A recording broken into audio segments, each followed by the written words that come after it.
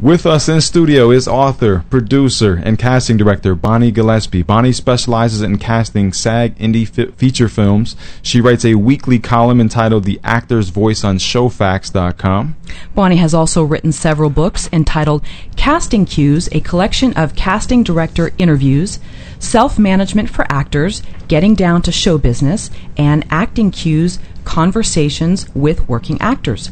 Welcome to the Film Courage Studio, Miss Bonnie Gillespie. Welcome, Bonnie. Thank you. Thank you both for having me. I appreciate it.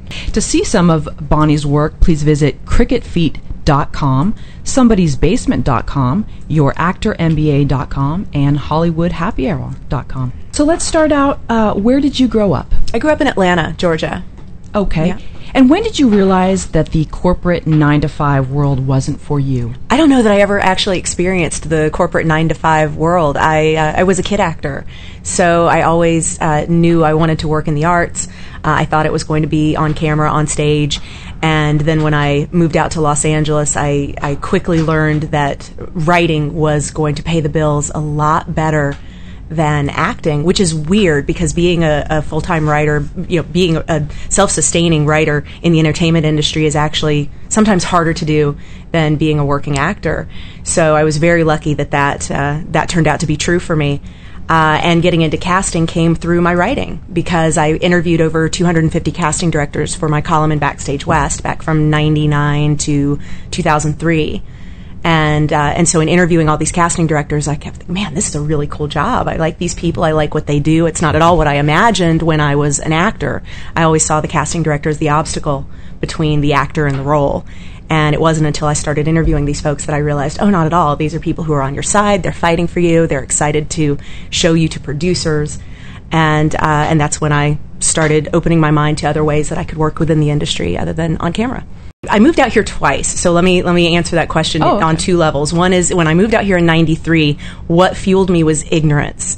I was young, I was fresh out of school, I was sure that since I could do it in Atlanta, I could do it in LA, and I just moved out here and said, well, great, it should just be the exact same experience except bigger. And I was not at all prepared for the level jump that comes from working in a minor market where, you may do a couple industrials, a few low-budget indie films, or, occasionally non-union commercials, things like that, versus coming out here where they're producing series television and studio films, and it's just a completely different level. So ignorance is what drove me when I was out here in '93. When I moved back out here in late '98, I realized that what was going to make the difference for me was research and really checking out everybody that I wanted to work with. And that's sort of what Self-Management for Actors became. It was how I could have succeeded as an actor if I had only had this book, but I didn't, so here, I'll give it to you guys. And it's basically a game plan for all the research required to build decades of a career in this industry rather than just showing up and saying, well, I'm here, I've got headshots, I'm, mildly talented, hire me, which is sort of how I approached it in '93. And it's how a lot to approach it. They move out here. I think people still approach it that way. Yeah. Enter Self-Management for Actors. Let's hope that is, breeding a new group of people who are better prepared, or at least more prepared for the business side of things. Because, craft is a given. You're assumed to be baseline very talented to move out to Los Angeles and attempt a career as an actor.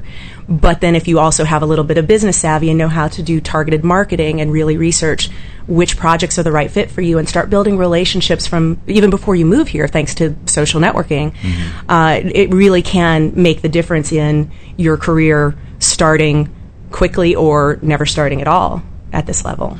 I'm curious, even though the book is geared towards actors, have you gotten response from producers and filmmakers Absolutely. that say, I love this book and I gained from this book? Absolutely. Yeah, it's actually been picked up as a textbook in film departments, not just in acting departments, but in film departments at universities and colleges worldwide. It's one of those things where people are saying this is there's a class that a lot of film schools offer that is a how to work with actors class, and they're using it in that as a way to, here's how to wrap your brain around the experience that the actors are going to have, not just on the craft level. So yeah, I've also gotten feedback from people who aren't even in the entertainment industry saying this is just good business sense, this is good marketing, this is good good common sense way to run your own small business, whatever it may be. So that's pretty cool. Because I sort of came across that as we did research for this interview, and I'm sort of turned on to this book, and I'm heavily interested in taking a look at this one. This is Film Courage. We are live in studio with casting director Bonnie Gillespie. What drives you? What keeps you going day after day? It's just so fun. I think people take for granted how dang cool this gig is that we've got. Like the fact that we get to work as storytellers, and that goes for whatever your role is in the filmmaking process. To be a part of the storytelling process is so cool.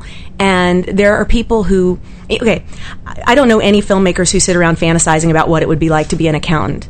I know a lot of accountants who sit around fantasizing about what it would be like to work in Hollywood. We've got a dream job. No matter what part of the job is ours, whatever our role is in the collaborative process, it's really cool.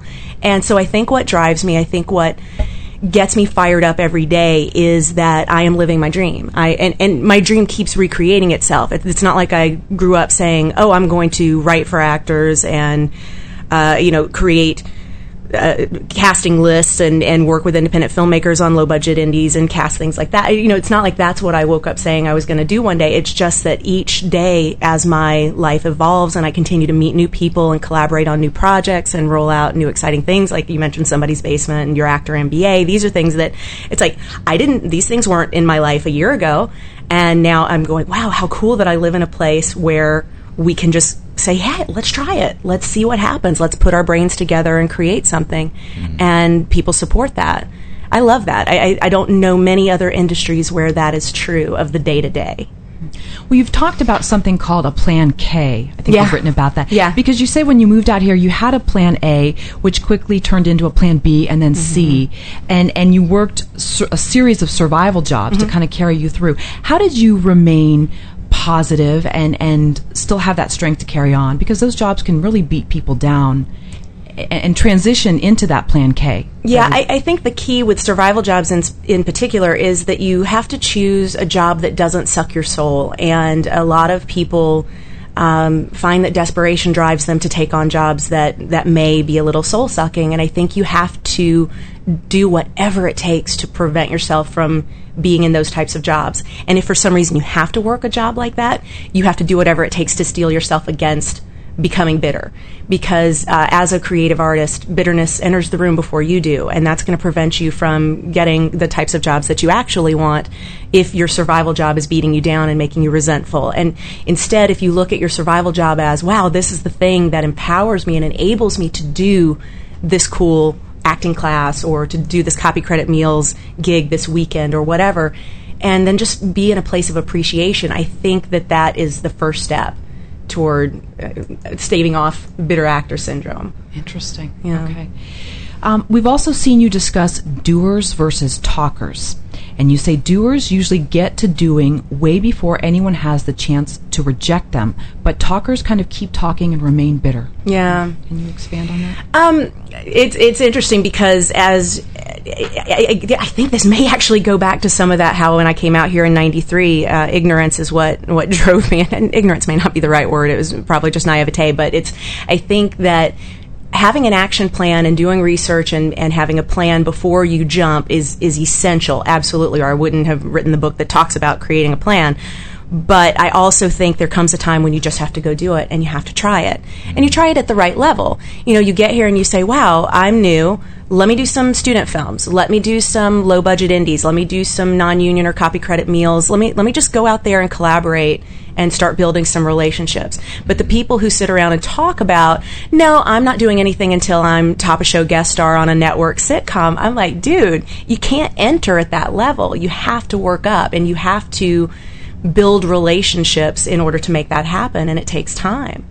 And so I hear a lot of people talk about plans and how they're going to make things work, but they're not out there hustling. They're not creating their own projects. They're not putting up shorts on YouTube or creating content to show people what they can do. Instead, they're just making plans.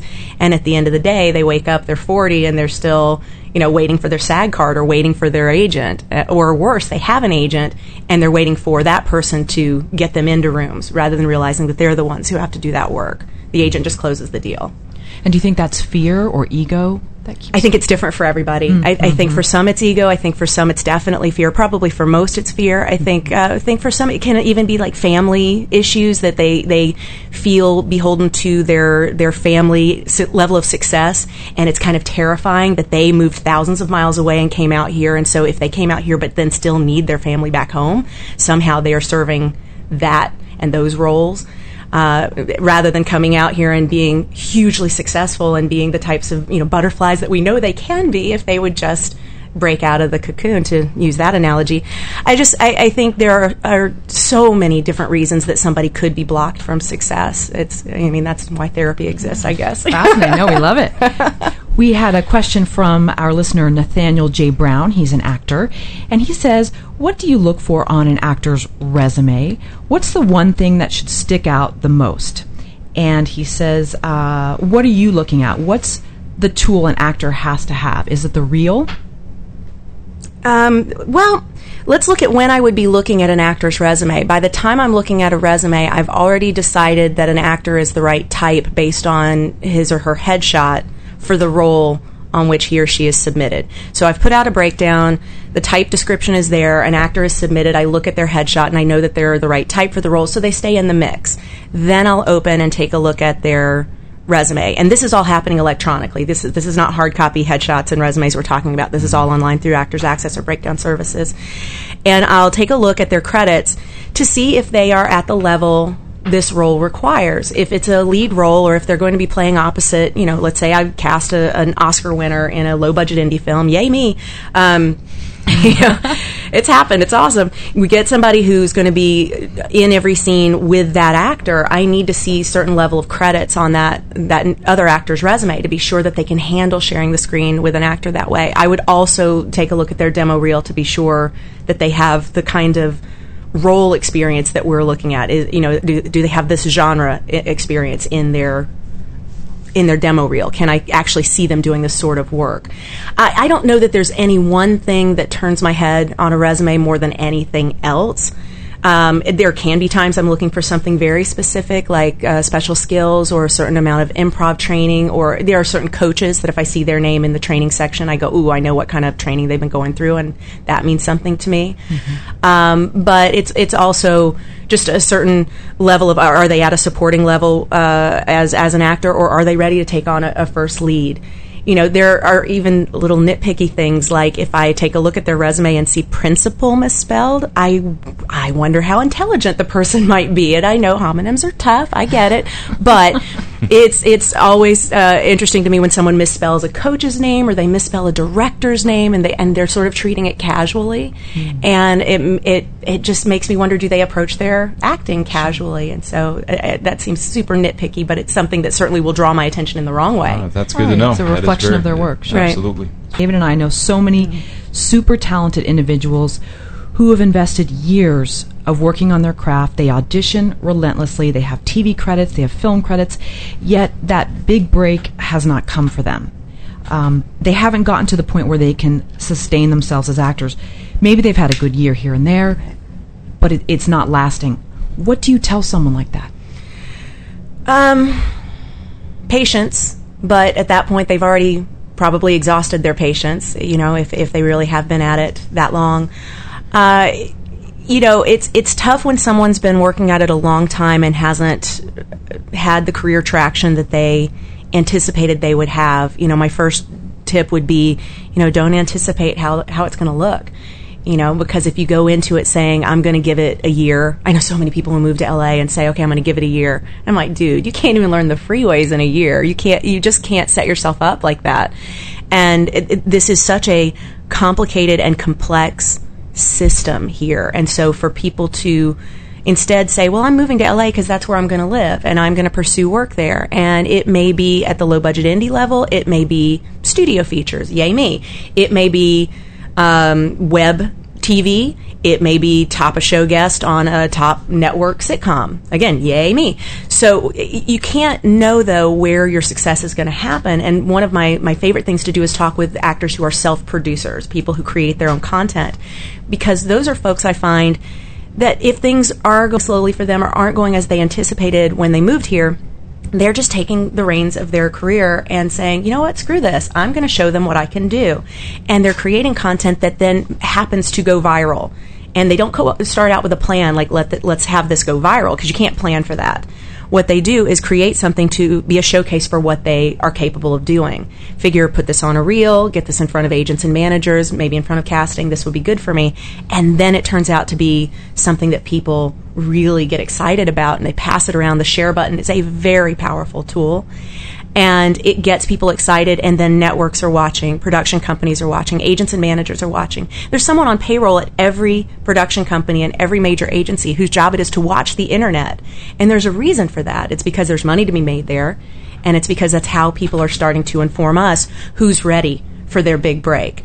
So I guess the advice I would give would be, have you exhausted everything truly? Or have you only tried what used to be the way that you would get cast, which is you move to LA, you get your headshots, you stay in classes, you get an agent or manager, get your SAG card, they submit. When they call and say you have an audition, you go. That's the old way.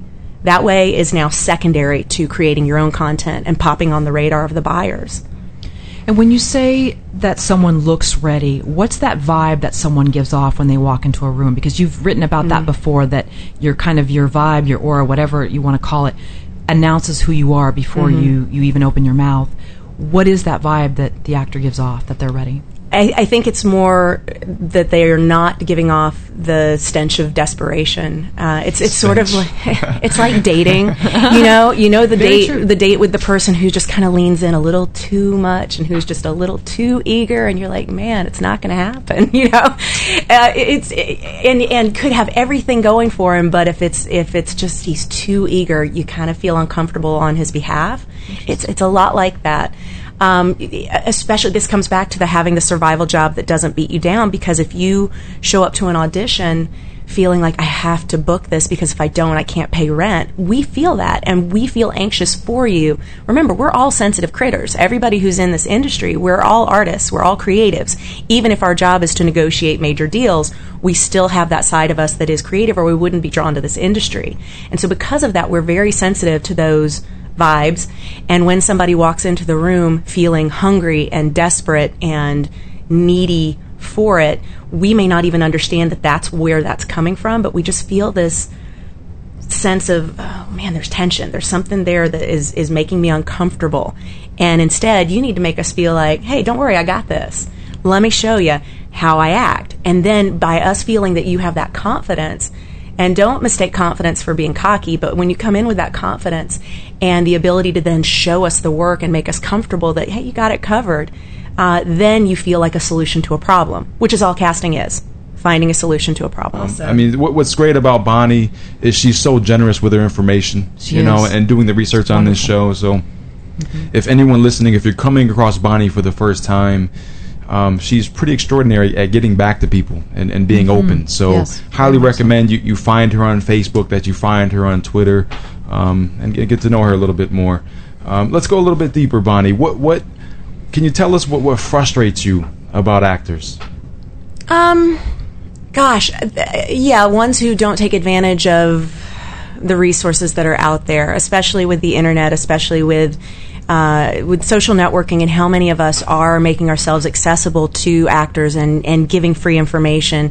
I've been writing my column at Showfax for over 6 years. That's over 6 years of weekly archived, free and searchable columns. I mean, hundreds of thousands of words right there for you, free. Don't even have to buy my book. Buy my book, great, awesome, yay me, but you don't have to. And someone came on my Facebook wall, on my fan page, I think yesterday, day before, and said, I'm an actor, and I'm 29, and I'm desperate, and I really want to make it. And I'm like, boy, there's nothing that turns a casting director on more than just coming right out and saying you're desperate. But he talked about how he had no one to help push him, and he just needed to be seen, and that's all he needed. So see me. How do I get seen? And I said, darling, first thing you need to do is go, and I gave him a link, and I sent him to the first column I send everybody to if they reach out like that, and say, go read that and read the links of everything that I linked up in that column, and read everything. It's going to take you a few days. But when you're done, come back with follow-up questions, and I'll be glad to help. He came back within 2 hours and said, yeah, I read all that. I need someone to discover me. I need someone to see me. And I'm like, well, I can't force you to read. Like, the information's there. There are lots of ways you can help yourself, but there are people who, the analogy I use is it's like the diet industry. Billions of dollars every year people are spending on whatever the quick fix is.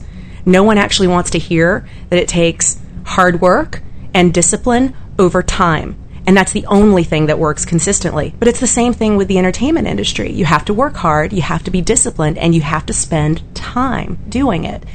And if you do all that and build the relationships and research and learn who the players are and put yourself in front of, in your best light, doing the things that you do best in front of the people who are most likely to buy what you are selling, you will succeed in this industry. But people don't want to hear that.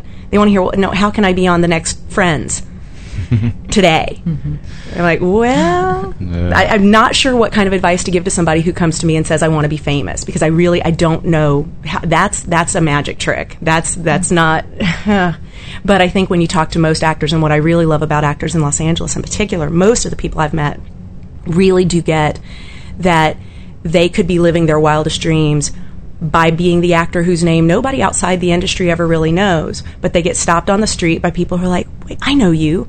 Oh, you're that guy in that show. Or, I know you.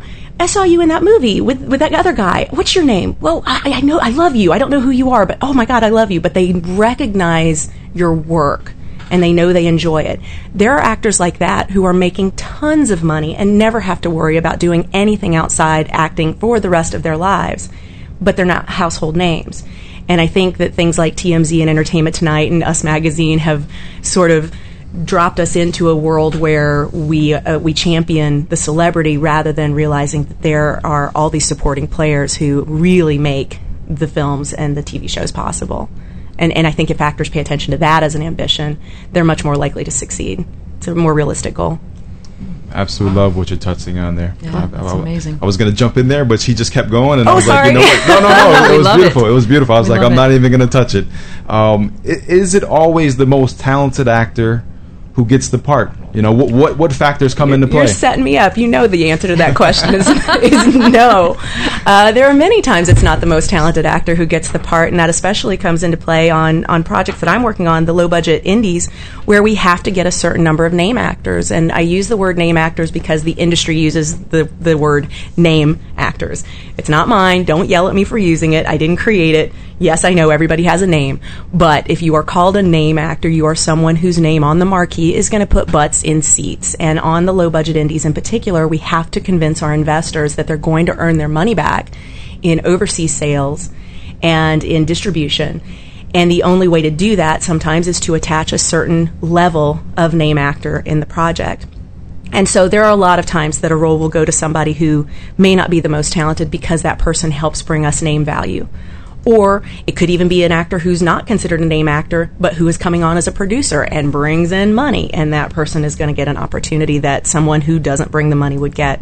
There are a lot of factors. Do you look like you could be related to the person you're supposed to be related to? So, okay, we've got someone who's more talented, but when we see her on screen with the woman who's supposed to play her mother, it's so clear they couldn't possibly be mother and daughter. Well, then we can't go with the most talented. We have to go with the most talented who also fits the bill physically. So there are a lot of factors with that, but you knew that. Let's go back to The Actor's Voice, which is truly a phenomenal column. Thank you. If anyone on, you can actually see it for free. You don't have to be on Actors Access or Showfax. You can actually just log in for free. And one post that truly stuck out to me was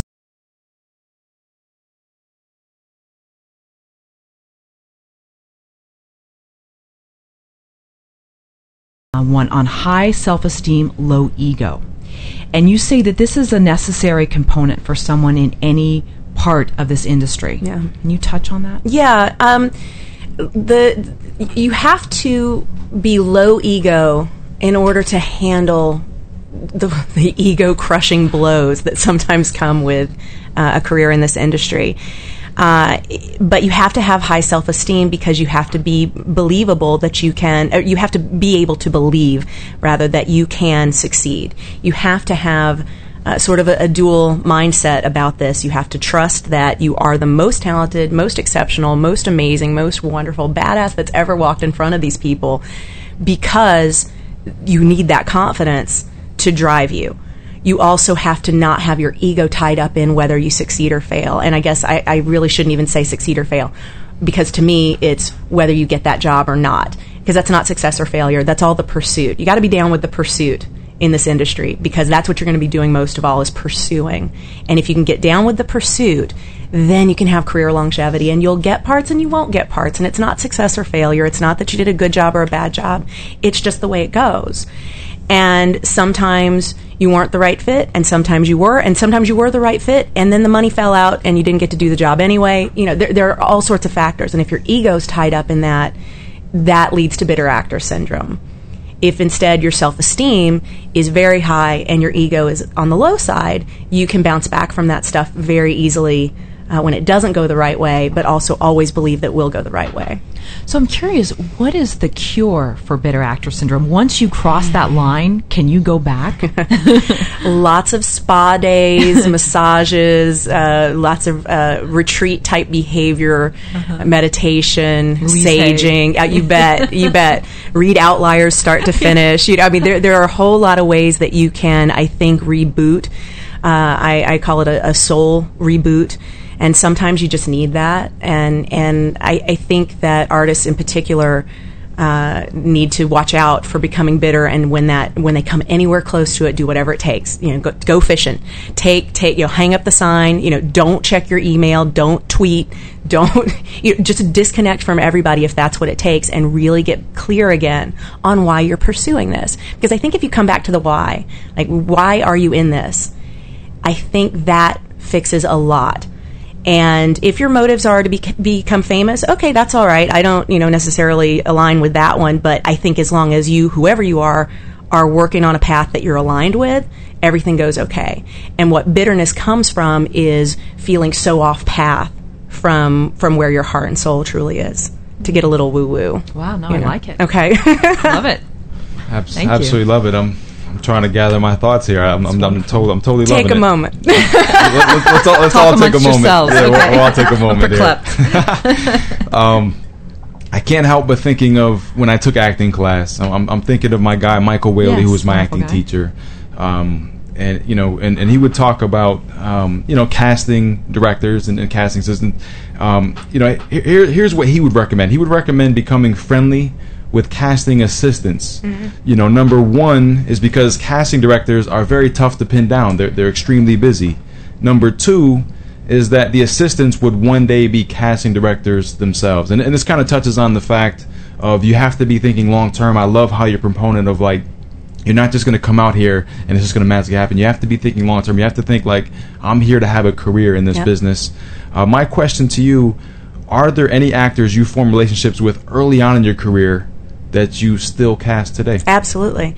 Yeah, there are people who read for me on the very first feature film I cast, which would have been the summer of 2003.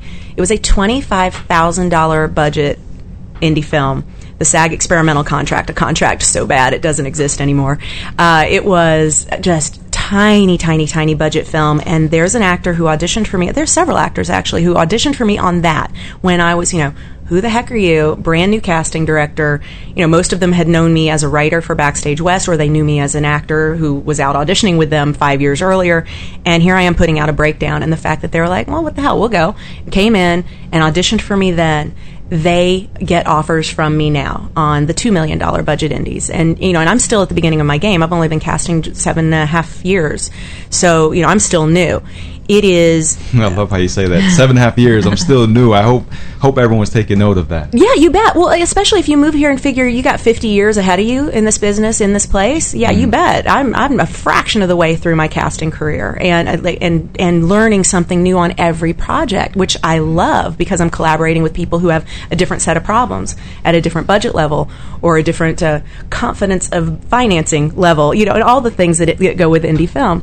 But the people who showed up for me on those early projects and did a great job and didn't treat it like some crappy low budget independent film, but instead treated it like, hey, this is a great opportunity and let me show Bonnie what I can do. Those are the people that I still love the most and bring in as often as I can now. You bet. We have this question in from Terry Reed. Any insight on the process of getting name actors, here we go with the name actors, interested on a project so you can get financiers and or producers, studios, directors interested? Would be appreciated beyond the obvious know someone part of the equation. Yeah, and actually I wouldn't even go with the know someone as being the first thing. That wasn't even the first thing that would pop into my mind. So I'm glad that's obvious to some, but to me the most obvious is the material has to be amazing. The script has to be fantastic, and I am not kidding, and I know everybody thinks their baby is perfect. Believe me, there are a lot of bad scripts out there. I've read most of them. It is my casting philosophy. I said this when I started casting in 2003. I said I'm going to use this business model. Amazing projects with rock star crews. Go after actors who aren't in it for the money. That's it. That's the formula for Cricket Feet Casting, and that's how I've built my business. And I am so proud that I chose that business model 7.5 years ago, because I really have a track record of work that I'm very proud of. And it's because every script that I put in front of agents and managers is a pleasure to read. It's clean, it's tight, it's formatted correctly, it doesn't have subtext written in the dialogue, it doesn't have subtext written in the stage directions, it doesn't have incorrect your or its or any of those crazy making things. And I know, again, this sounds really nitpicky, but on a film that's maybe only $2 million, if I'm sending that script out to CAA, I have to promise that agent who covers me, look, it's not going to suck. Even if it's not your favorite genre, it's going to be a great read. And anything that would take somebody out of the moment, so misspellings or formatting errors or just newbie mistakes that, people, screenwriters just overlook, is something that has to be taken out before it goes in front of the agents and managers, because we're hoping that they're going to give us access to their highest level named talent on a project that doesn't have a lot of money or may have none of its funding. And I can't build a reputation as a casting director putting something in front of somebody that I'm not proud of. And so that to me is the most obvious thing that has to be. The script has to be amazing. The team has to have a track record. If there are some short films they've done together, if they've got festival cred because they won some awards on a short before and then this is their first feature. I work with a lot of first-time feature directors who have a great short that did very well on the festival circuit or even made it through the Academy qualifying process. I think that's awesome, because if I have something I can show them and say, hey, look, while we're putting this offer in front of your name actor, here, let me show you the stuff that these guys were able to do on $5,000, and this time we got $2 million. And they go, wow, that's really good, and the script's tight, and the offer is good. You have to have enough money to make an offer. And I specialize in not having to do pay or play offers. I'm very lucky with that because I work on such strong material. But you do have to have enough money that if they say yes, you're ready to escrow that so that you can get them attached and get that letter of intent and then take that to the investors and get them to open their wallets wider. I know this system inside and out. It is a dance. It is a lot about reputation. It's a lot about trust. And for me to be able to say to agents, trust me, this is a great project, starts with a fantastic script and a great crew. Because I want thank you notes from everybody on that set. I want everybody to say, these are the best actors we've ever worked with, and I want the actors to thank me for putting them with that crew. And I get that. Really important. It's all about the building of the relationships, especially at the low budget level, because nobody's in it for the money. Mm-hmm. Well, on a similar vein, we have a question that came in from Conrad Steve. I believe he's listening. Hello, Conrad. And he says, I do have a question in regards to asking acting talent to defer their pay on my projects, since I am uncomfortable to make such request. How best to approach this thorny issue when I am directing micro-budget productions, regardless if I am in Canada or elsewhere? Okay, well, that starts with your team. You hire a casting director, and that's someone you pay. You don't ask that person to defer her payments, because she's going to be working really hard and getting you a lot of people attached who can make your film happen. And so that's someone who you don't scrimp on the money for the casting director. But because what that does is then that allows the casting director to lean on relationships that already exist to get talent to work below scale or for deferred payments, depending on the contract that's in place. And so then the director isn't the one making the uncomfortable request. It's the casting director's job, and the casting director's dealing with agents, and it's their job. They're used to having these conversations, and they have shorthand. So you trust that you have surrounded yourself with a team who can make these requests less unpleasant. You know, let's go back to our good actors for a second. If you had a pep talk with an actor before their audition, Coach Gillespie. I was just going to say, how would you coach them? I mean, what would you say to them? Oh, it's it's the shortest speech ever. Have fun, don't suck. That's it. That is all the advice I give to actors before an audition, because you all have your own processes. You all have your own way of approaching material, and I don't ever want to micromanage the process of how an actor gets to a certain place with a role or with certain material. That's not my job. But what I do want to do is just remind them we want to see people who are having fun, and we expect that you don't suck. So if you accomplish those two goals, then that's all we need. And it may not be that we can cast you in this project right now, but you've come in showing us that you have a good time, you've made some strong choices, you understand material, and you're a good actor, we'll call you in again. And then that's talking about the relationship building process, the most essential part. So we always focus on what actors are doing wrong in an audition. What mistakes have you seen directors make during the casting process? I've seen directors who don't really know how to talk with actors. You know, people who did really well in film school learning about all the technical components, but never had a class in how to have a conversation with a creative critter with a soft underbelly, you know. And I think that'd be a really good class in film school.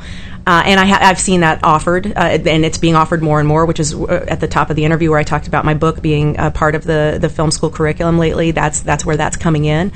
But I think that the biggest mistake I've seen directors make in sessions with actors would have to be just not being able to communicate or articulate exactly what it is they want from them in a language that the actors can understand. But then again, that's part of my job, is to then sort of translate and say, okay, here's what he's actually looking for, and help the actor get there, or give them words that maybe the director isn't coming up with, but that I know he means because we've had 6 weeks of conversations about how this role should look. You know, we've had a few guests here, Bonnie, that have as much, you know, or I should say, not that many guests have as much going on in their lives as you do.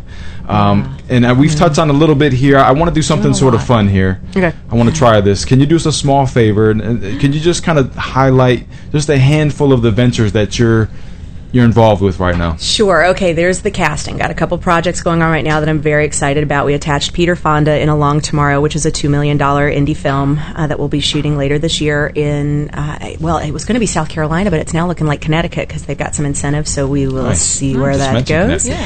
Yeah, that's in the air right now. But I think the thing I'm probably most excited about right this instant is Your Actor MBA, because at youractormba.com we're going to launch content tomorrow. So right now, if you go to that URL, there's nothing. You can go to our fan page, but until tomorrow, there is no content, and as of tomorrow, there will be lots of content and more and more and more. This is going to be a course, an online course, video-based, with experts from all sorts of areas of the industry. We have agents, managers, casting execs, showrunners, directors, actors you'd recognize, image consultants, money management experts, all sorts of branding people who are going to meet with us on a weekly basis to talk with actors about how they can control the business part of their career.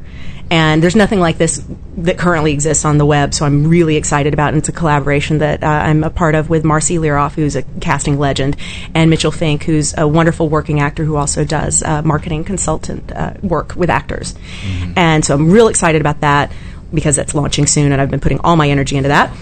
Somebody's Basement is a website that we launched in May, and the idea behind that is if you get the right people together creating their own content, like a band in somebody's basement, you can have some really amazing stuff. So rather than self-producing actors having to have their work compete with Hamster on a Piano at YouTube and try to, somehow rise above the millions of videos that are there, it's a place where each day, weekdays, we put up another piece, and it is that is the one piece that's being showcased on our site that day, and it's all independently produced content, and that's very exciting. Very, very pleased with that. You touched on some good things. Let me, because I know you can keep going and keep going. You're involved in so many projects. Right. I just had this idea. Let's imagine that everything you do is sort of piled together like a game of Jenga. Okay. How many blocks would we be able to pull away before it all comes collapsing down? I mean, is it so vital for you to have your hands in so many pots? It's interesting because I don't see the configuration as Jenga in something that's going tall and skinny. I actually see it as something that's going very flat and very wide-reaching. So I think because I lay my Jenga tiles out pretty low to the ground, I can have a whole bunch of them, because if you take one away, you're just moving it and putting it somewhere else. It's not a support for anything else. None of the projects that I work on hinges on the success or failure of any of the other projects. Everything is sort of its own thing. One thing I'm ninja good at is compartmentalizing. And it's kind of terrifying to people who don't have brains that work like that, but I'm really good at just focusing on, here's the one thing that I'm doing right now, and then when it's time to stop focusing on that, I go and focus on this other thing. And I'm really good at not being distracted while I'm in that space. And so because of that, I don't think that there's any one thing that the success of all these projects hinges on, other than, my ridiculous ability to not sleep. Social media, how has it enhanced your career efforts? Well, it's interesting. I think MySpace probably did the most to make a big jump for me with my column, and so I'm stretching back to like 2006 now. I had found out what my numbers were on my column, and they were impressive, but I said, you know what, we can do better. And so I joined MySpace, and I started promoting my column at MySpace and tripled my readership within 3 months. And I said, yeah, that's right. That's what we got to do. We got to put the word out, because people, once they find it, will read it. But there was no real advertising for it, so I said, well, I'll use social networking to make that happen. So that's where I noticed the biggest impact back in 2006, 2007. What Facebook has done is allow me to get to know some folks better before I meet them for the first time. And I found that to be very interesting in casting situations, because I'll meet someone, maybe even at a networking function, not even in a casting session, but I've known them through their comments and their status updates on Facebook or on Twitter, and then find, okay, they're not a whacker. They're actually pretty normal. Okay, cool guy. All right, you're not creepy at all. And then I meet in person and go, no, you're not creepy at all. Very cool. And so it's sort of a nice way to make sure that there are no blind dates. Interesting. Because everything gets vetted a little bit. And you started a blog, didn't you, years ago? I've been blogging since 1998, before it was called blogging. Okay. Yeah. I had my favorite ex-boyfriend has a private server where he was running journals for us, and then when Blogger launched, we all went over to Blogger software, and then from there to Movable Type, and now to WordPress, and so that's been going on forever. And it really is just my journaling, which is, I always write. I always have. My mom, when I was growing up, would say, my daughter the writer, and I would yell and scream and stomp my foot and say, I'm an actress, don't call me a writer. I thought it was such an insult. And of course, later when I realized, wow, looking at my tax statement and how much money I earn as a writer, I go, wow, Mom was right, I'm a writer. And of course, I knew that long before I was getting paid to do it, but Mom was right. Very nice. There's two things we knew coming into the show. Number one, that it was going to be tremendous, and number two, that it was going to go by too fast. Yes, yeah. Both things have happened. We should just end on a final note. Do you have a question for our audience? And if you do, we'd like to pose it on Facebook. I would love to know what you're doing to prepare yourself, this is for actors, what you're doing to prepare yourself for the opportunity to be seen when you have to tape yourself. That's something that is a trend that's happening more and more. I'm seeing actors getting an opportunity to put themselves on tape and sort of doing pre-reads before we're inviting people into the session room. And I think as constraints of budget come, we're going to see more and more of that. And as technology gets cheaper for actors to buy, for the cameras my favorite audition, I saw an actor shoot from his cell phone camera. And so I know it's possible to do. I'm noticing now a difference in the actors who are ready to embrace that and shoot their own stuff, and they're putting themselves on tape for everything, versus those who are like, that's not my job, I'm not going to do that. And so I want to know, what are you doing to prepare yourself so that you're ready for that next wave of the casting process? Okay, very nice. Awesome. Well, we've been speaking with author, producer, and casting director Bonnie Gillespie. To find out more on Bonnie, well, there's many places. You can go to cricketfeet.com, Twitter at Bonnie Gillespie, Facebook.com/cricketfeet. You can also go to spynotebook.org/Bonnie, and also your Actor MBA, Somebody's Basement, and HollywoodHappyHour.com. Very nice. Thank you, Bonnie. Thank you. Thanks so for having much, me. Bonnie. This has been a blast, guys.